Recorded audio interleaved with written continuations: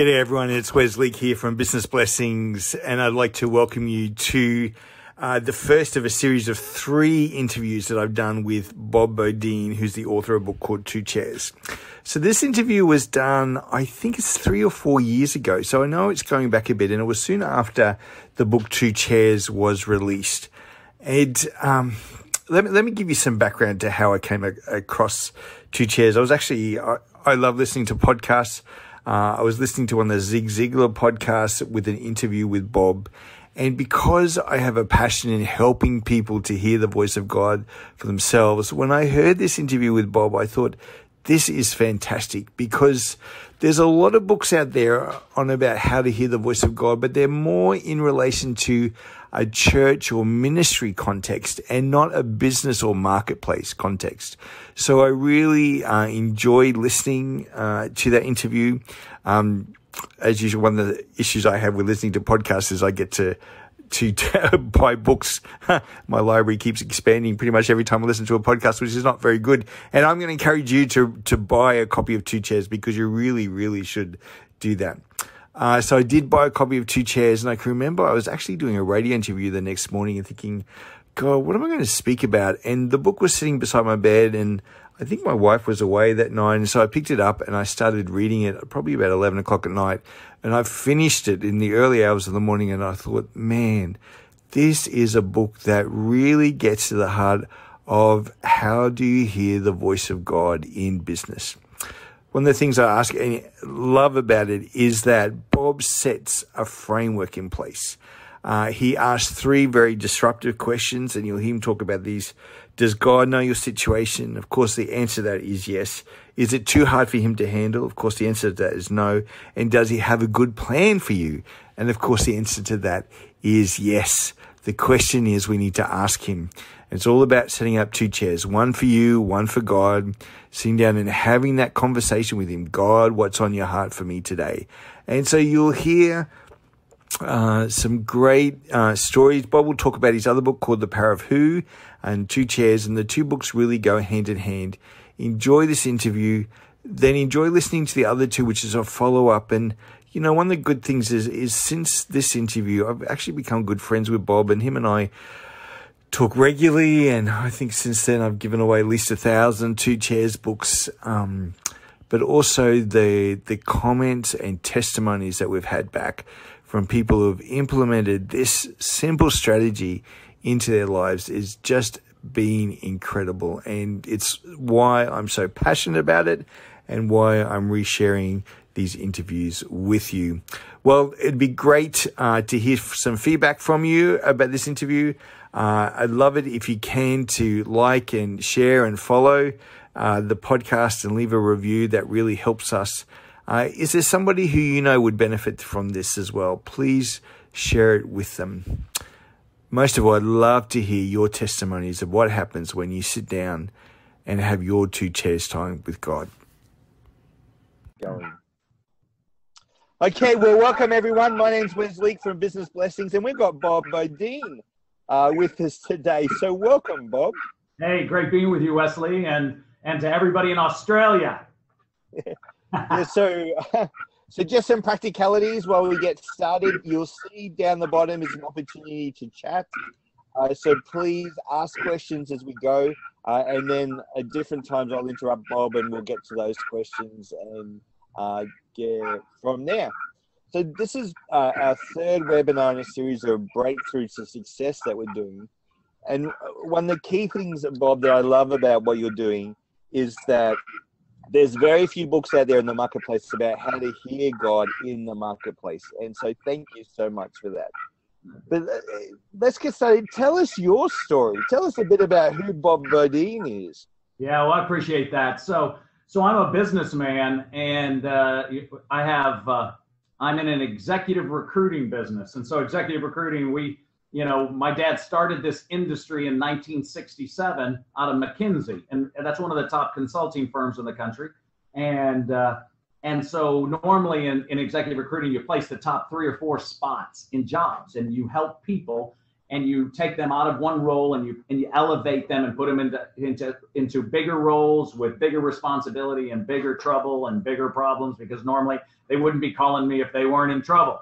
And so I got into this business, and after doing it a little bit, probably about 10 years, I all of a sudden looked at my dad and I said, you know, I should do what I love plus what I'm really good at.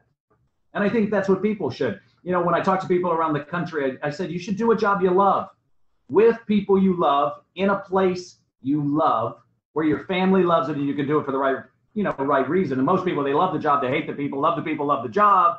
They love the people, love the job, hate the city. And they're like, there's always something wrong. And the answer is God didn't create it that way. God created it that you should go where you're celebrated, not where you're tolerated.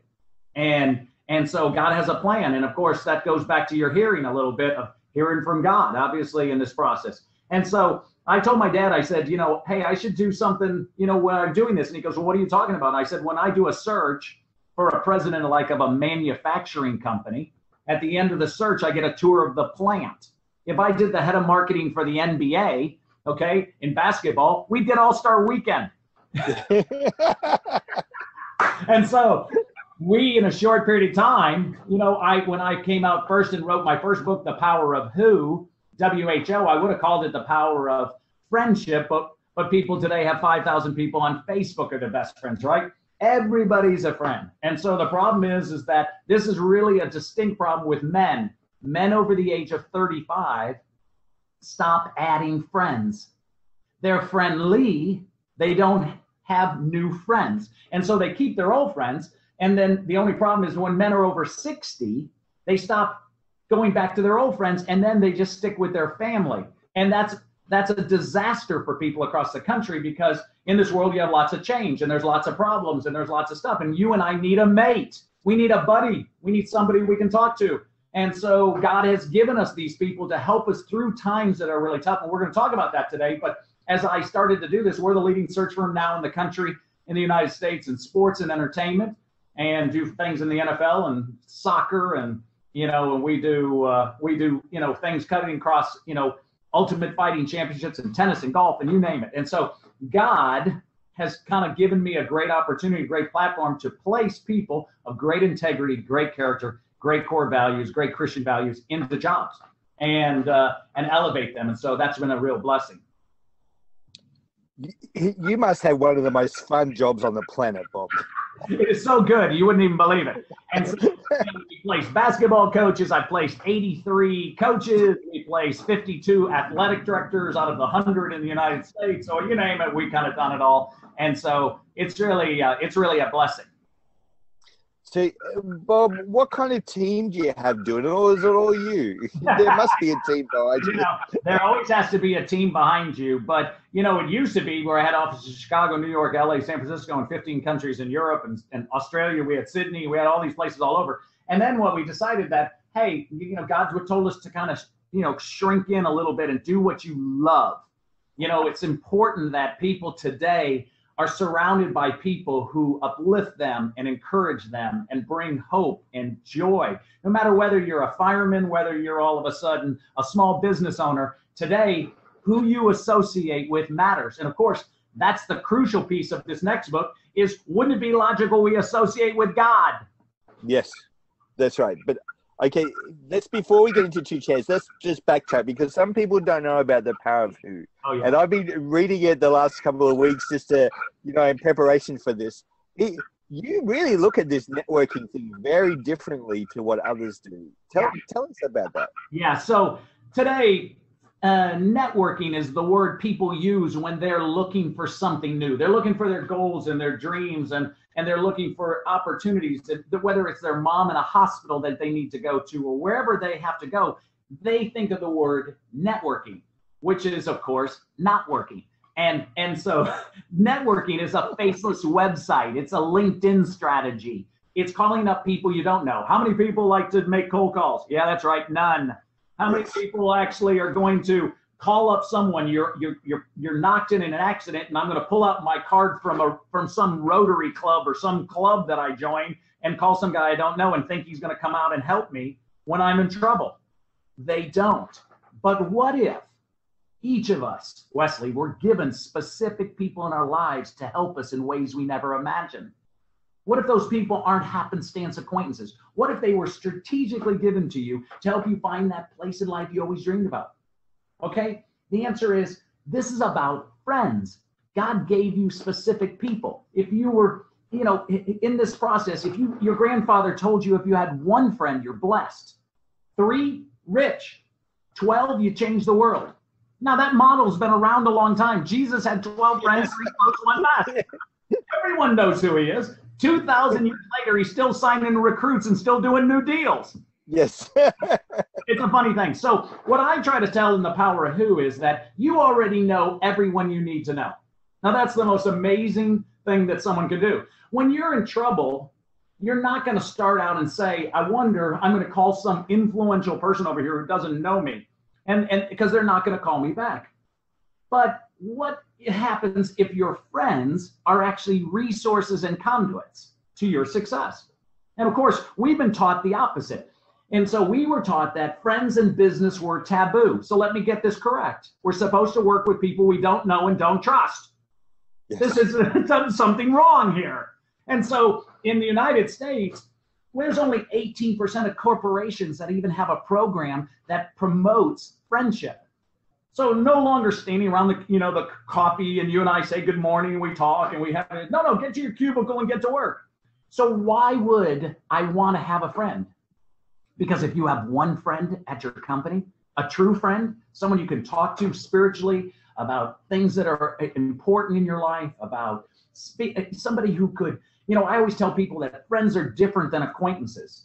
Friends help you now, an acquaintance wishes you well, right? I mean, a friend is someone who knows the song in your heart and they can sing it back to you when you've forgotten the words.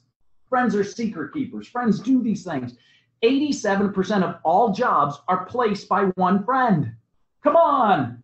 You got your last job by your friend. You got the job before that by your friend. Now you're out of work. And what happens is guy works for 20 years in the same job. And now all of a sudden he doesn't know what to do. And he's forgotten how to kiss, hold hands, and ask a girl out for a date, kind of like, hey, so what are we doing? And so they think. And so what they do is they network. Hey, hand a business card to you. Hey, good to see you, buddy. Like, get out of here. Hey, Wesley, Bob, we're like at a networking meeting. Why don't you put a stick into my eye? Yes. This is no good. But God gave you people specifically, just like he gave Jesus. And these people are crucial. But the problem is we've been taught it's rude to ask our friends for help. But let me ask you, Wesley, if you and I are friends and I asked you for help, would you help me? Of course I would. Yes. Why would you deny me the same joy of helping you? Yes. It never works in reverse. And so here's what's amazing. If you have 100 friends and I have 100 friends, we don't have 200 friends. We have 10,000. Yeah. Your friends have friends.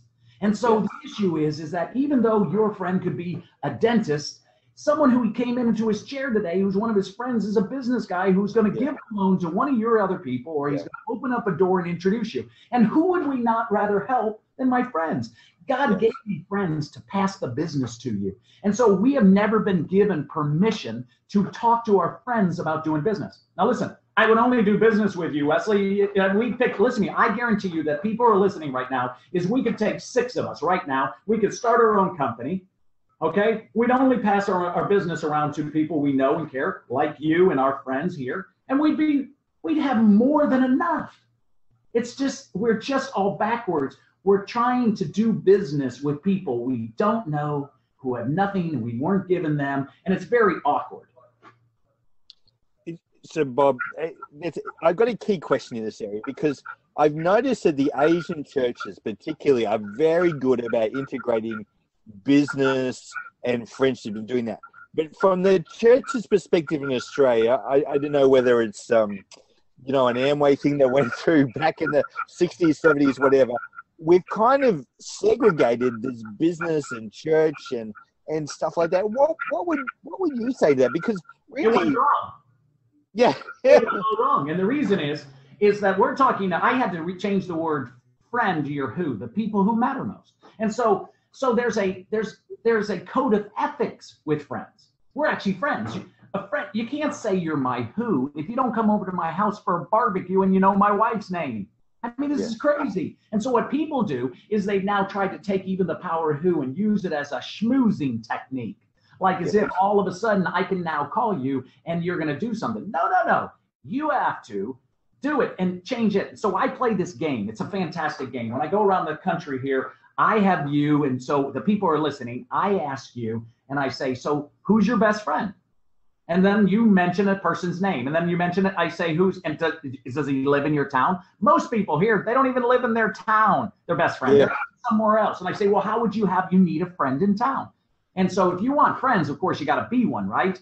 And so there is this code of ethics that you would do. And so the first thing that we would do is I say to them, let's see if we can send out a text message to our friends today. And what we're going to say in our text message to our friends, and we're going to send it to our friends, okay, to our best friend, maybe to our brother or mom and dad, to our mate or our wife or husband, okay? And we're going to say this, hey, I was just thinking about you. I wanted to tell you how much I appreciate your friendship. I love you. Now, as soon as I put the screen up and I say this, all these people start laughing in the audience. They're going to say, hey, are you drunk? Are you, is there something? Are you something wrong? And I said, you said these were your best friends. And so 180 words in the Greek language for love. We have one. So listen, I'm not telling my buddy who's my best friend, I love him like I love my wife. But the answer is you and I wouldn't say I love you if you're in this. Listen, so there's not one client of mine at the NBA and Major League Baseball and the NFL or any of my things that when I do business with you, that we're not at the end of this time of working together, getting to know each other and trust each other, that you're not going to tell me, hey, I love you. Now, and the reason it does it is we've excelled. This is where God transcends things and moves it up to a level now that all of a sudden, hey, this is about something that we're going to do together and we're going to be friends and I'm going to help you. You're going to help me. And this is not a Madoff strategy like some Ponzi scheme. This isn't something that I'm using someone. No. If you and I are friends and I'm doing something for you, I'd never let you down. I would work harder for my friends. But I don't think friends should do friends deals like as if I'm going to charge you need to do this as a discount for me. I want you to make as much money as you can possibly make. Why? God owns all the money. Yeah. He will supply all your needs according to his riches and glory. God is not poor. He has no problem with us. He can give you one thought, one idea, and one friend to change the entire trajectory of your life. And so if you have one friend at your company, you are 40% more productive. Now you can't even at your company be more productive. And so I can increase your productivity in a small firm just by teaching friendship.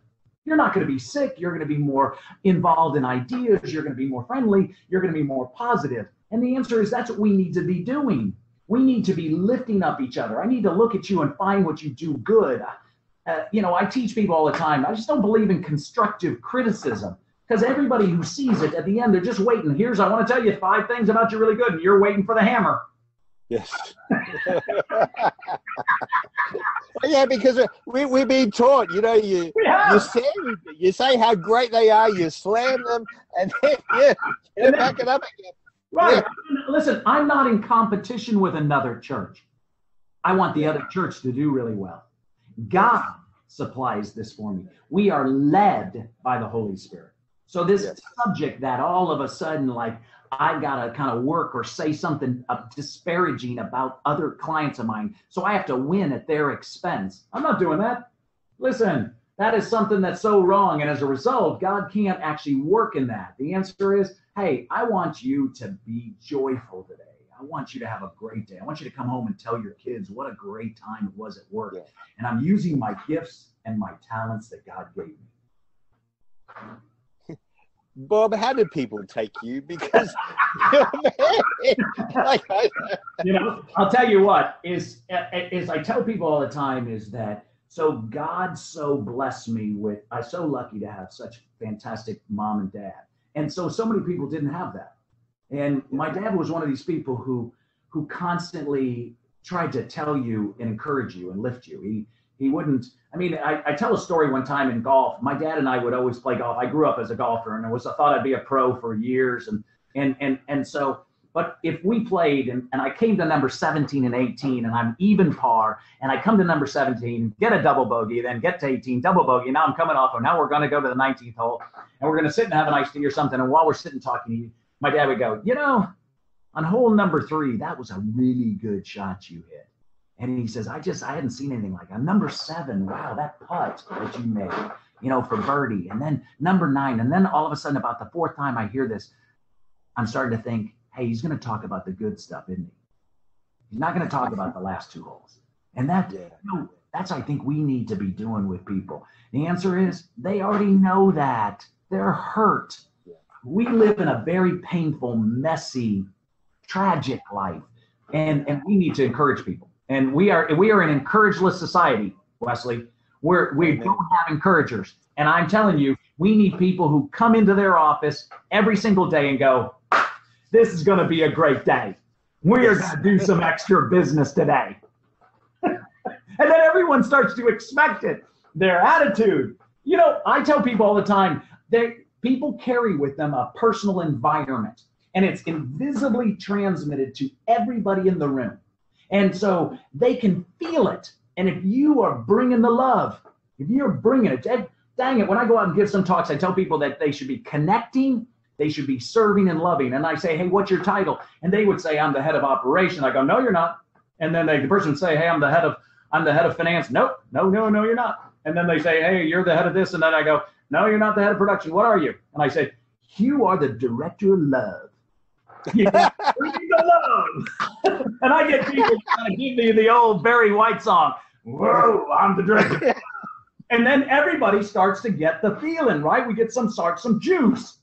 And it's 8 a.m. or something where you are, or 8:15 or something. The answer is, you start out your day. We got to find the source of the juice. Yes. That's the key. Amen. Okay, well, let's get into 2 chairs. So you've talked about your dad. Now let's talk about your mum, because your mum was the one that taught you the power of 2 chairs. Let's get into it. So my dad, I want to tell you something. My dad was a Mensa, so that's like the highest IQ, and he was a McKinsey guy, and he was a Notre Dame graduate, and he was really good, and he was my go-to guy that would give me great advice. And in my job, I have interviewed presidents of the United States and generals and titans of industry and studio heads and Hall of Fame coaches. And the greatest advice I have ever gotten never came from any of them. It came from my mom. Yes. Moms, those are people. These people, moms, they love you, they hug you, they cradle you, they know what you're doing, they know how to understand the spiritual side of someone's heart. They can feel if it's broken, right? And so I went to my mom when I was like graduating from college. I said, Mom, how am I going to find my dream? How am I gonna face, the fact that I got to figure out how to pick a wife? What do I do in times of trouble? And my mom looked at me and she said, oh, those are good questions. Of course, I don't have the answers, but I know who does. And she says, so listen, she says, I'm going to tell you a secret that was passed on to me, a secret that changes everything. And when people listen to this, I'm going to teach them something that's so overwhelming. If I could teach you anything, this subject of what I'm about to do changes the entire life you have. It'll change your wife, your kids, your husband. It'll change everything in your business. It'll change your success. It changes things. And why? Because we're talking about something supernatural, something so amazing, so unbelievable. And I'm a businessman. Now listen, I was wondering, where were the pastors writing this book? I mean, dang, where was somebody? Yeah. I can't even write a memo. I don't even know what you're talking about. So when I said it, so my mom said to me, before you ask, I got to ask you this subject, right? And so she was asking me questions, specifically some questions about my faith, my question. And so she said, so do you think, she said, I'm going to ask you the first one. Are you ready? And I said, sure. Do you think God knows your situation? I said, so I kind of like, what? And so she goes, does he know that you're looking for a mate and that you have dreams and you have goals? You think he knows that? Yes, I do. And she goes, good. She says, it's interesting. Most people, she was replying to me, that They see God like an old-time phone operator. Remember, they used to have the plugs, and they put it in, doing this, and they're ringing, and it's like God could only talk to 6 people, and there's 7 billion people in the world, right? And so, dang, if it wasn't ISIS, heart attacks, and natural disaster, I can't get to you. And so, sorry. And so she then said, listen, the highest priority in a time of crisis. Now, listen, everyone we're talking to on today's webinar who will listen in the next weeks, no matter where they are, is either in trouble, will be in trouble, their family's in trouble, their kids are in trouble, their friends are in trouble. Someone's in trouble. And the answer is they got to have a way to talk to people and say, how are you? And let me ask you 3 questions. The first one is, do you think God knows? That's really not threatening, because the question is, hey, do you think he knows? They're either going to say yes or no. And so the second question said, is this too hard for him? And I said, I said, of course not. And she goes, well, it's too hard for you. And I go, you're right. And she goes, do you think God has a good plan for you? And I said, I think he does. And she goes, what is it? Yeah, I don't know. And she goes, exactly, 2 chairs. What if there's a 1% chance that God himself, the creator of the universe, would meet you at your apartment, at your house tomorrow morning? Everyone has chairs. It doesn't matter if they're lawn chairs, they're bean bags, they're whatever it is, but everyone's got chairs. What if he would come down and meet you in your house and talk to you? If there's a 1% chance that he'd meet you tomorrow, would you go? I've never had, Wesley, anybody tell me no.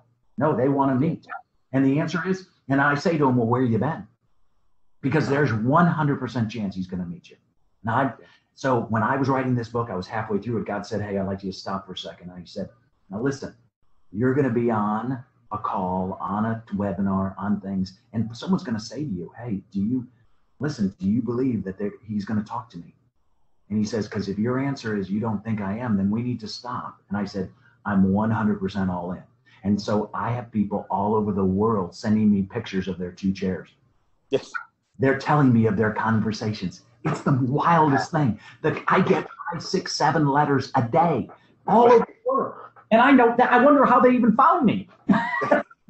And so it's so great. So when I started this subject of 2 chairs, we're talking about something that's so obvious. Like, why would God? I mean, people have to really ask it. The difference between successful people and unsuccessful people is good questions.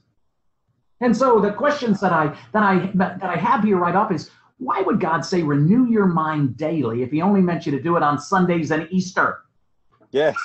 Come on. Why would he say ask, seek, and knock? Now, if I ask you a question, you're going to respond to me. So God's not going to do that? So he's not. He just was teasing us. He's going to be up there and, when we head the pearly gates, he's going to be low five and Peter and Paul like as if he punked us. Come on. This is crazy. Why would he say, let those who have ears to hear, hear? Well, because he wants to talk. Why would he say, be still and know that I'm God? So there's so many quotes. I love the quote in Proverbs 1:23 that says, if you would have heard my rebuke, what? That I wanted to talk. I would have shared with you all my thoughts and all my counsel. Now listen, I don't care who's the president of our countries. And if we could sit with them today, that would be pretty amazing. And the access, if we were their son, that would be pretty good. But here's the thing. Who are they? We're talking about God who's going to come to your house. He did you. He calls you his friend. He's not mad at you. He's not mad he made you. He's not disappointed. He's got a plan. It's good. It's prosperous. It has a future and it has a hope. And it's going to change everything the day you show up. And you keep showing up. Why? Because, hey, it's an 80-20 rule. You get to talk for 1 minute. I mean, that's what we do with God today. I mean, this is the craziest thing. We go and we do a thing with God called talking, where we inform him. We just talk. And then we bring it up over and over and over. And then we debrief him later like he's a slacker.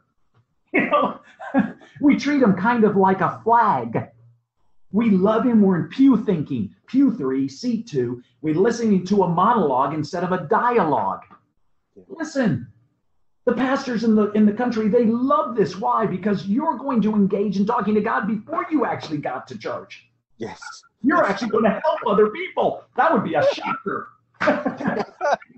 We wouldn't be on our iPhones, okay, acting like we're looking at the Bible.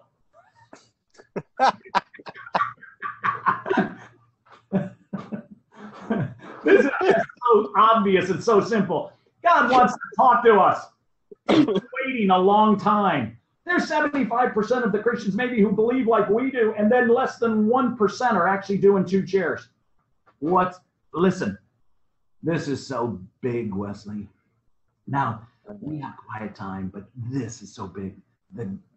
God, so listen, Jesus paid a huge price so we could open a door, so we could sit and sup, have dinner with the King of Kings, the triune God. And he's got some things to tell us, and it's crucial. Yeah. Well,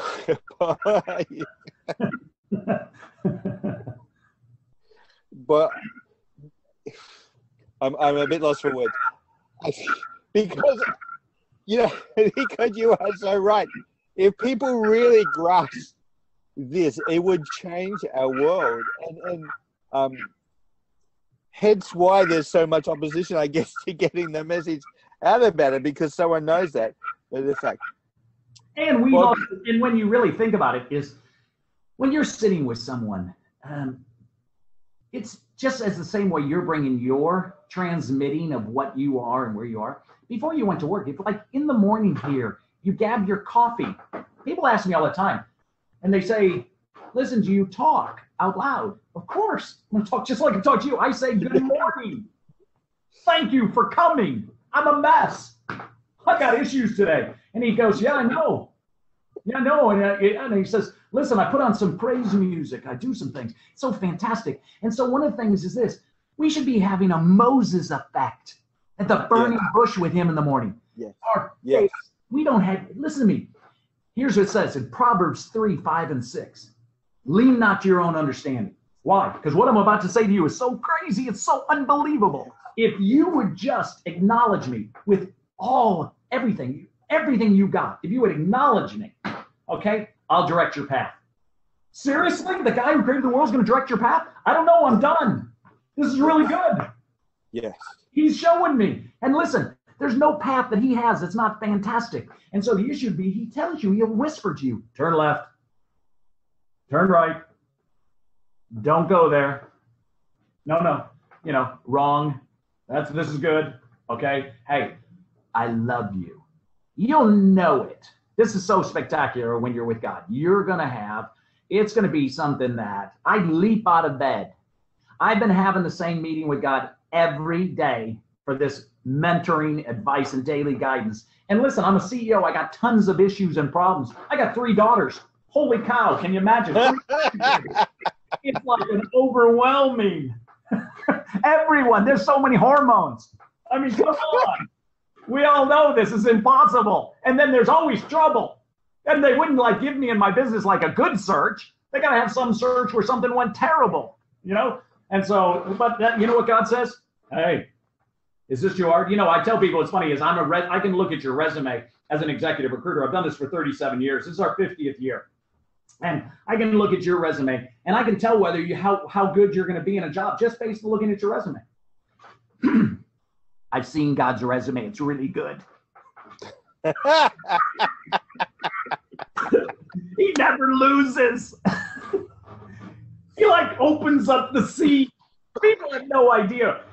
He'll open up doors that you can't even imagine. He can say one thing. He can get one friend to do it. When they realize the portal that we're talking about, back in the day of the Old Testament, that all of a sudden they turn a corner. They were doing all this for God. They turn a corner and they're 60 miles down the road. How would that be possible today? Are you kidding me? Of course it's possible. Why? Because if I, in executive recruiting, say you're great, you know what you are? Great. And people have trusted me and they're paying me a large amount of money to what? Tell them who is great. And if I say you're great, you just went 60 miles ahead. I can move you, elevate you. And that's the way God is. You can't elevate yourself. Other people elevate you. And God whispers to him, Wesley, let's move on him. And then all of a sudden, it's really, really good. It's just fantastic. And of course, you can't get, people are trying to get position, power, and money to get peace, happiness, and contentment. Of course, if financial security equal peace of mind, then the richest people would be the most peaceful. And are they? Oops. No. And then happiness, well, they relate it to things. And of course, once you and I have one nice thing, what do we want? Another. Contentment, we're never content. We are talking about, as you told me before we got online today, as you said to me this morning, the peace of God that passes all understanding. Just being in the room. And you know what? I tell you, in success in business is that when you look peaceful, when you look confident, when you know who you are and whose you are and the path you're called, everything has changed. It's just crazy good. So that's my just opener here to the two chairs. So, Bob, let's ask a very real question, because I know some of the people online, and some of them are close to bankruptcy. I know someone who's going to be listening to this later on today. He's in the throes of making a decision whether to go bankrupt or not. Right. There is, I guess one of the things that I've noticed with kingdom business people is when they're listening to God, what they get from him affects their bottom line. And it can be good and bad.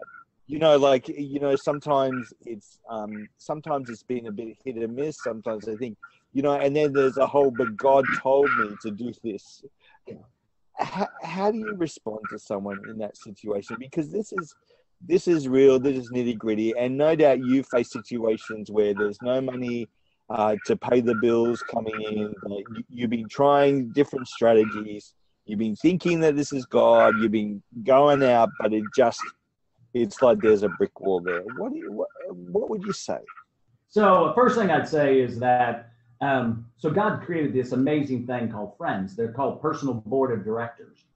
Yeah. Okay. And on this is that the people who are going through bankruptcy and going through things, first off, God knows.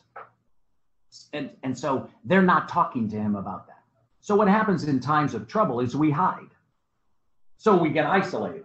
There's 29 million people in the United States that are out of a job, and they won't tell their friends they're out of a job. 80% of the country are not using their number one talent in their jobs because they just jumped into jobs their moms and dads told them to do. Yeah. They got into a job. They got into this business. They don't know a ton about business. It's not really what they love. And you can't be successful at what you like. You got to love it. So you've got to surround yourself. And pastors who don't have accountability or people who are CEOs who aren't listening to their board. And so even if you had a board that's your company board, you need a personal board on your side. And in the Power of Who, I teach you exactly how you're going to do that, who you're going to have, on your board. You got to have your mate on your board. Most people don't even tell their mate about anything that's going on because they're like scared to tell them. Big mistake. The answer is that God knows he's got a plan. But the answer is that we're living above our means sometimes. We're above our expenses. We're doing some things, and we gotten out of touch with our best strengths and what we really do well. So the guy who's all of a sudden the head of sales moves up. He's like the lead now. He no longer does any sales. He never hired any really good salespeople. And all of a sudden he does this. He has a CFO over here who all of a sudden bought a bunch of stuff, and he just allowed it to occur because he didn't do this. There's 1,000 problems. But wouldn't it be amazing if God gave you some people who could help you? But you'd have to risk telling them about your problem. And see, all over the country, I don't want to tell you that I got a problem with my daughter, or I have a problem with, I don't have a problem with my marriage. And I have a problem over here with this account. This guy hates me. And so I'm telling him I don't like it. The answer is, listen, everybody, there is no problem that's first not common to man. Second is, God knows, and he has to tell you if you'd ask him. He said he'd tell you. So the question is, I don't know, you're going to have to try it, and you have to show up. You'd have to try talking to a friend. Now, most people, they say, oh, I had a friend. I had a friend. No, you didn't. That wasn't a friend. That guy's not coming over your house for barbecue or having a cigar. You're not talking to this guy. This is ridiculous. The answer is you're talking about someone that you really don't totally want to tell all the stuff to. Then there's some people who then go into this zone is, oh, God told me. Listen, if it's in line with the word. Now listen, God's got things. God's very distinct on something that you're not going to overspend. You're not going to do some things. He's going to tell you, and he's going to counsel it with his word, with people in your life who are your mentors and your advisors. And you have to be accountable to someone. So the answer is, hey, the world doesn't revolve around Bob. And number two is, Bob's not the smartest person in the room. I make sure of that. I want to hear about other people's advice. And the answer is, if I hear a bunch of people tell me, hey, we're in trouble, you didn't hear about the bankruptcy last week. It's been happening for a while. As soon as it happened, I'm talking to my accountant. I'm talking to, all of a sudden, I'm looking at all my expenses. I'm trying to get it. Now, I just had a guy the other day, and it just hit him. And of course, he didn't do any of that. And I'm talking to a big guy, and he did it. And I said, now listen, you might have to go bankrupt. But isn't it great that you know the guy who created the universe? Isn't it great that you could actually talk to him? What if there's another job that actually he wanted you to do that's more in line with what you do? Wouldn't this be fantastic that it uses all your gifts and talents? But you got to use your things. I had a guy in my group who came to one of my conferences. He got my book. I signed it for him. All of a sudden, he had trouble with his marriage, trouble and everything. And all of a sudden, 6 months later, he's homeless. He's like sitting out in the middle of the thing, everything. He's been beaten up by people. Things are going wrong, everything the other. And then all of a sudden, he's only got this small little bag of stuff. And guess what he's got in his bag? The power of who? Dang, if he doesn't read the book, all of a sudden it reminds him who is. And he calls his brother and says, I'm in trouble. And he's been, where have you been? The guy's a big business guy today, very successful, married, life totally changed around what? Started out with this thought that God, when I wrote Power of Who, God's the who. Jesus is like the who of who's here. He's already got a plan for you. And the answer is that we're messing up the easy. We're making this much too complex. The biggest problem that initially the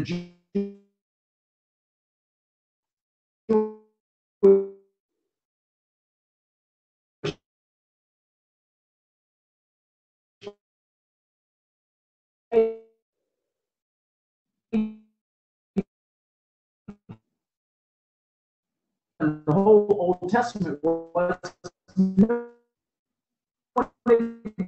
acknowledge God. The whole time they didn't acknowledge him.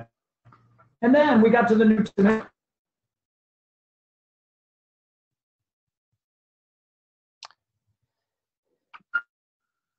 Hang on, guys. I think we've just Bob has just dropped out.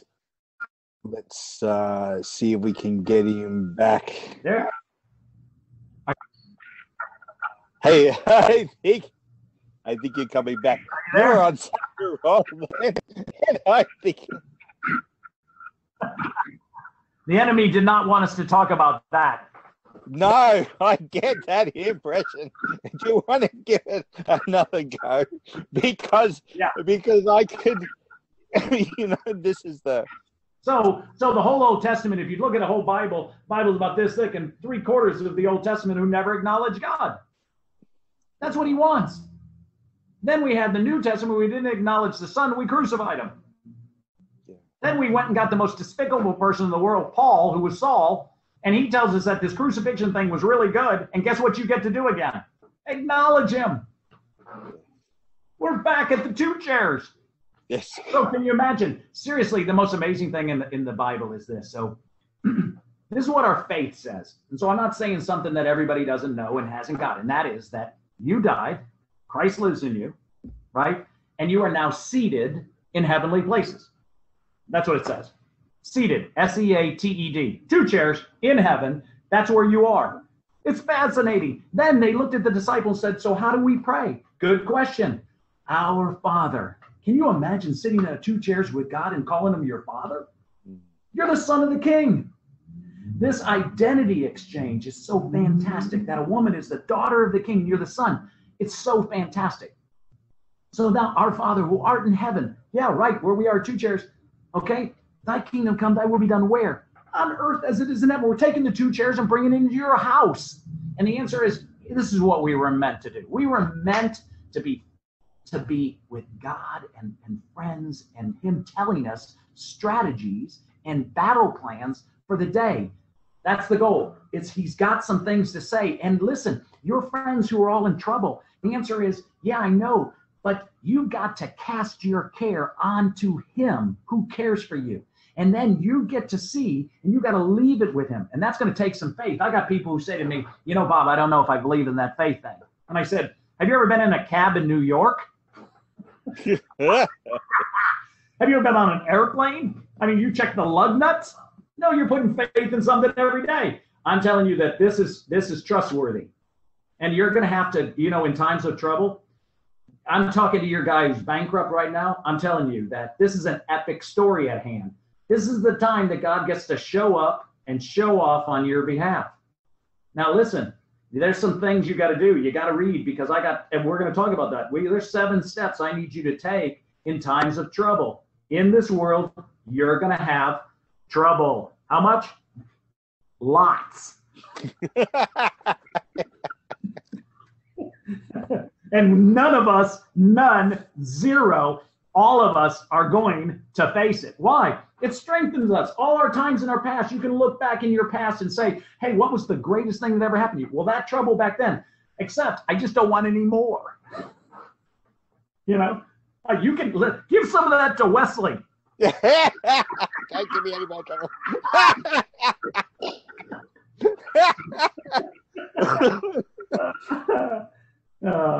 So anyway, this is a really good story, and the answer is lives all throughout the Bible. The whole Bible is filled with people who were in impossible situations. Yes. Yeah. It wasn't going good, and he knew, Yeah.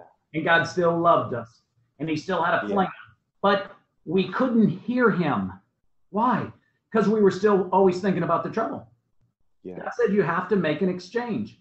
And I tell people all the time, how do you start your day? Do you get up and drink a bunch of coffee? Do you get in the newspaper and start looking for murders? And, are you making runs? What are you doing? I get up every morning and stand and sit down with the King of Kings. And I'm totally disheveled. I don't know what I'm doing. I got trouble. And then I pass all of my cares over to him. And he then reminds me of some that I didn't give him. He goes, I want that. And I go, what? He goes, come on, And he goes, you're going to have to give that to me. And then when I do, he says, I'm going to give you something. What? Peace, joy, insight, and wisdom on what? The bankruptcies, the stuff, the relational problems. Listen, when you know you're with God, he's saying, I love you. He's affirming you. He's saying, I got this. I know that. Now listen, I don't want you doing that anymore. I don't want you around these people anymore. I want you to do this now. I got some plans for you. Are you going to, now listen, how will I know at the end of the day whether you trust me? God says that to me all the time. And you know how you're going to know? And God says, you're going to be cheerful today, because in this world, be of good cheer. I've overcome the world. The only way we can be a light to anyone else is that they know you're in trouble, and yet you're somehow boldly exclaiming that God's going to do something great here. And the answer is, I'm with him no matter what, whether it's up, down, sideways, this. The answer is, I'm waiting for the King of Kings to show up. And the answer is, the longer it does, if you're really being hammered over and over and over again, the devil is overplaying his hand. That should be like the greatest thing that ever happened. And so most people are not thinking that. They're just going, woe's me. They start speaking it, and they're talking about their trouble. Stop talking about it. God said, if you gave it to him, do you have faith? And so you don't need a lot of faith. It's a measure, a little teeny measure of faith. And so if you do that, he will honor it. And then, you got to test this. You got to test God. You got to taste it to see how good it is. And I think this is an issue for people is today they've never really known how good God is. And he is good. And he's got some plans. And so once we do it, we'll move into, you really can move all of a sudden, because the world and the situation, I'm not going to tell you I'm a Mr. Positive thinker for this world, because this world, it's going to beat you down. But over here, well, we're not of this world. We're sons of the King. And God's running to us. And he is giving you strength and wisdom. And he gave you the mind of Christ. So your thinking thing, he gave you a new heart, gave you a new mind. And you can think things. And all he has to do is kind of go, beep, one thought. And you go, well, that's a good thought. Yes. And then you're like rocking. Listen to me. We're one thought away from something so great, and that's the way it is. I've interviewed the greatest people in history, and you know what? They have 3 things in common. 1, they believe they have an assignment and a purpose and a destiny all their own. Do you believe you have that? Yes. Yes. And so then number two is that someone crossed their path. And this might be the first one today for someone who's listening, that just you and me, what we are doing is telling them that they can do that dream. That God's going to do it. God's not into probabilities. He's a possibility thinker. He's telling you that all things are possible with him. And so as soon as you turn, as soon as someone says, I believe in you, they turn, and then their friends turn towards them. And now all of a sudden we're doing things. And the way you activate it is 2 chairs. And that's the key. Yeah. And I'd say, listen, it's so crazy. It's so big because a lot of people never had really good dads and they never got the Father's blessing. Yes. And so if you hadn't gotten that today, I'm telling you, is this. So Jesus walked for 30 years of his life and no one knew who he was. And then he kind of turned the corner. There's John the Baptist who says, there's Jesus. There he is. And he came over to him and he said, hey, look, you need to baptize me. And he goes, no, you need to baptize me. No. He said, no, you need to do it for us. And what happens is they baptize Jesus. And when he comes out, God himself says, this is my son in whom I'm well pleased. And the moment he heard that and it was exclaimed, immediately Jesus walked into his calling.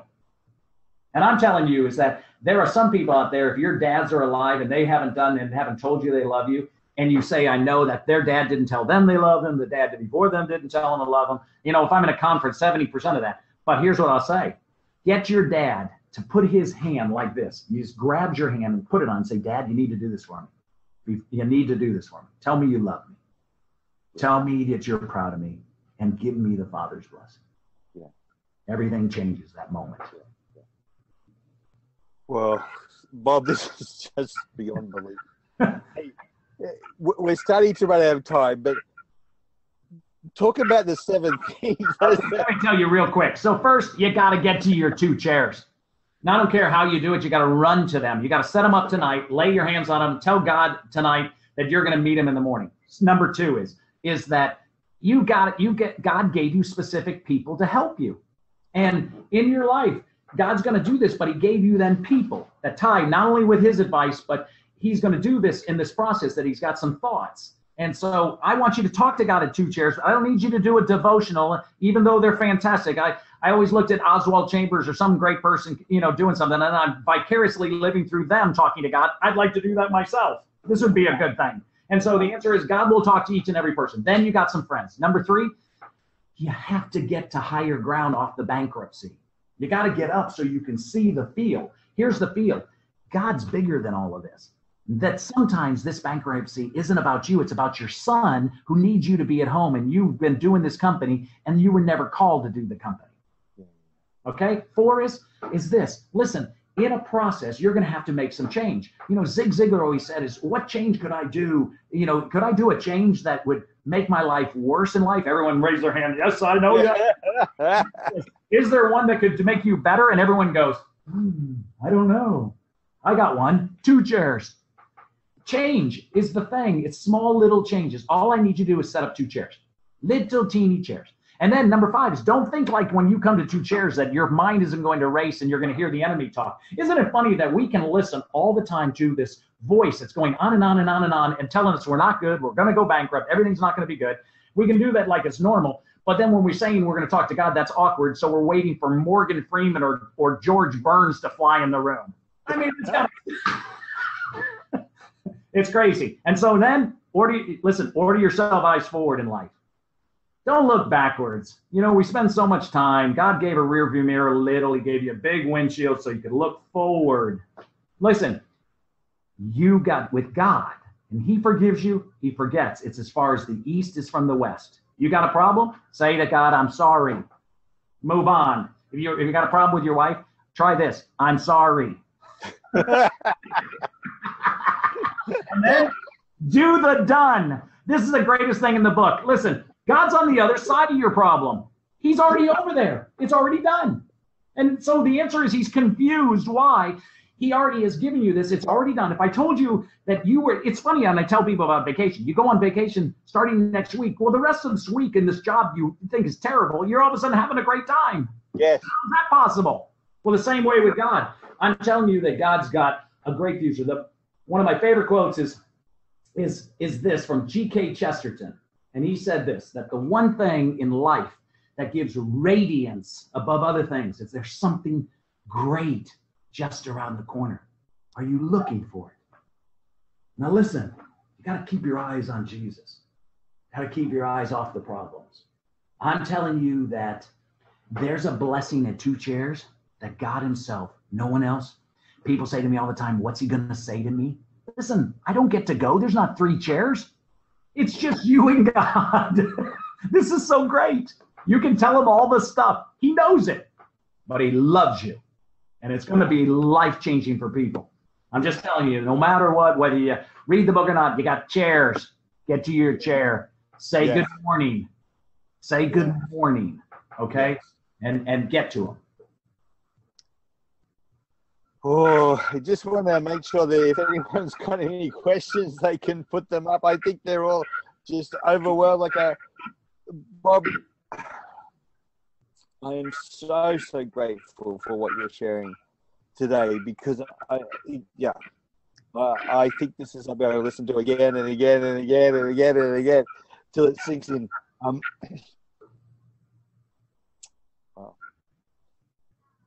What else would you like to say? I'll tell you this. I had a guy in my office the other day, and he said to me, I said to him, he's really in trouble. And I said, does God know your situation? He says, you know, Bob, I don't know if I believe in God.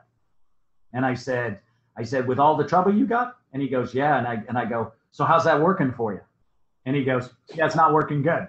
And I said, so do you think this is too hard for him to handle? I don't know. Do you think God has a plan for you? I don't know. If there's a 1% chance that God would meet you tomorrow, would you go? He said, yes, I would. At 11:59 that night, he sent me a picture of his 2 chairs. And the next morning, he called me at 10. He said, I turned the corner and I felt God. I felt him. I knew it. He said it was unbelievable. I didn't know what to say. I've never felt God. I didn't know it was possible. And I said, what happened? He said, he told me I'm so happy you're here. I'm just so happy. I said, what did you do? He said, I hit my knees. I just said, I'm sorry. And then he picked me up to my chair. And he picked me up and he said, I'll never miss another 2 chairs with God. He says, I just want to thank you. He said, this is the biggest thing that's happened in my life. And so I want to tell you that I could not express the enormity of 2 chairs. All my search work, all my job, all my stuff is meaningless. All my success, all my things that I do is nothing compared to sitting with the King of Kings. I give it all up. I give every of that up. And I'm going to tell you, the moment you start talking to God yourself, the Bible becomes an audible book. All of a sudden you understand who it is you love. You feel it's personal. What possibly could be a personal relationship with Christ? And we don't actually talk. He talks to me, I talk to him. I mean, every other personal relationship we do. And so God always meant it that way. He did. And so I've just put a blessing on every single person here today who's listening in Australia. I'm so honored that I can talk. I can't even tell you how fantastic it is that I could write a book in Dallas, Texas, and it could be that I could be with you, Wesley, here in Australia, talking about God, the triune God. I mean, this is so good. And I'm telling you, the blessing I have and I give, it's better than gold and silver. It's better than that. It's all it is that God himself is going to bless you. He's going to take over.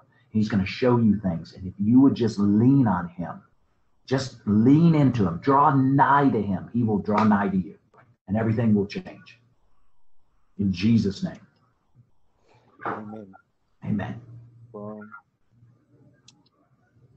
Bob, I'm just in tears.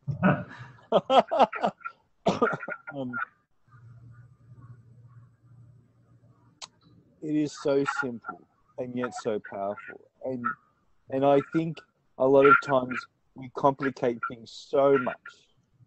And it's I had I do some work.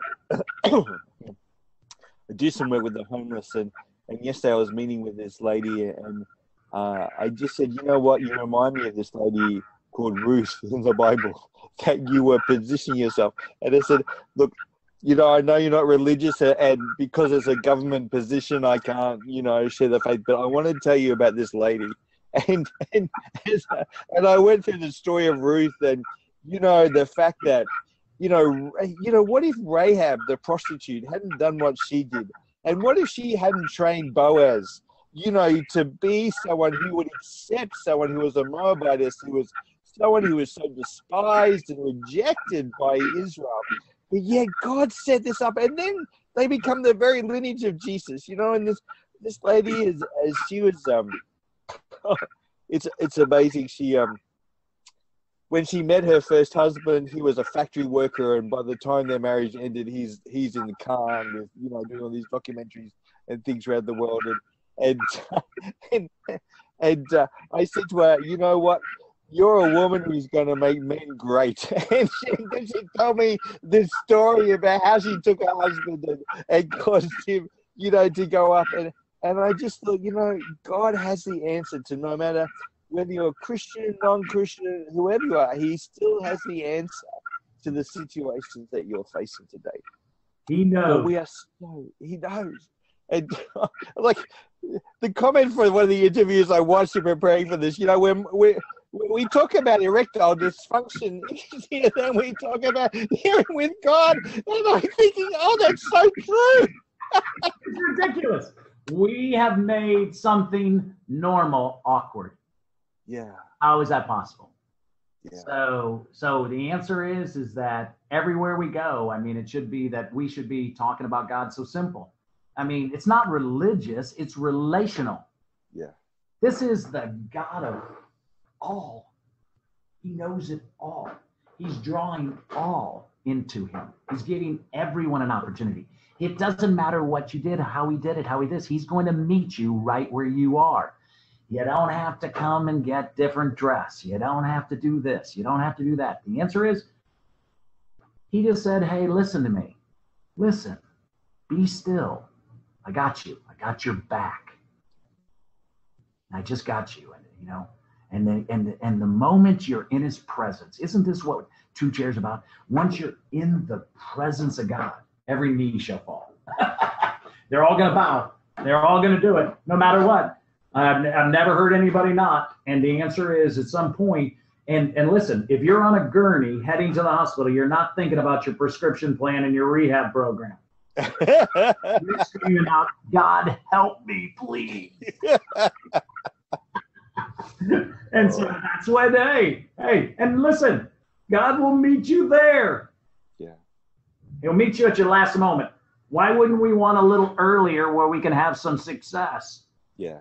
And that's what this webinar, listen, what could be more successful, okay, than to be sitting with the guy who created all the world, all the knowledge, all the ideas, all the stars, everything. Dang it. It's just unbelievable. And we're bypassing him every day to get to work earlier. We're busy. I tell people this. So time is everyone's enemy, but timing's your best friend. It's a paradox. Wow. So listen, you got time. Come on, timing. I just want to spend a few minutes with God first. You get a minute to talk, he gets 4. You get 2 minutes to talk, he gets 8. And the answer is, listen, it'll be overwhelming to you. It's a big win. Yeah. It's a big win for you. And everyone knows it. You and I both know it. And I'm just telling you, if anybody can hear the confidence in my voice, I'm telling you with great confidence that he's no respecter of person. He's not going to help Wesley and Bob and not help you. Yeah. He can't help Billy Graham and some president somewhere. The answer is he's going to help you. He digs you. He's going to leave the 100 to get to the 1. Yeah. Bob, we're out of time, but can you pray for us? Yeah. Just to seal this in people's lives today. Yeah. So, Lord, I just pray that every word I said, everything that Wesley said today, okay, that no word of God will come back void. Okay, it will accomplish that which it was sent. And this was sent specifically to encourage you, to remind you, okay, that God loves you. He'd like to talk to you.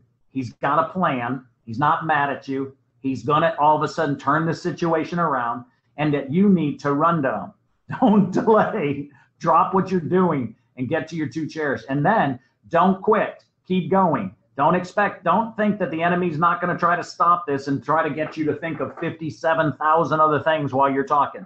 But listen, put on some quiet music. Listen, praise. Tell him thank you. God will meet you, I promise. And he will have an experience with you. You'll feel it. Set up the room. Pray up the room the night before. Pray all the strife that's been in your house to leave. Any of the problems that you did, tell him you ain't holding those no more. And ask God himself to come and meet you, and I promise you he will. And so, Lord, the 2 of us, you said if 2 people agree, so all we need is Wesley and me for your whole audience. That's it. The power's there. And you and I agree that this is going to be accomplished, that great things are going to come. Kids are going to be doing 2 chairs. Grandmas are going to be doing 2 chairs. Grandpas are going to be doing 2 chairs. Everyone all over, and it's going to spread like wildfire all throughout Australia, all throughout the world. And we pray that in Jesus' mighty name. Amen. Bless you so much, Bob. I just honor you so much for being faithful to the call of God on your life, so that we can enter into the call that God has on our lives. Thank you so much. Thank you. Thank you for having me.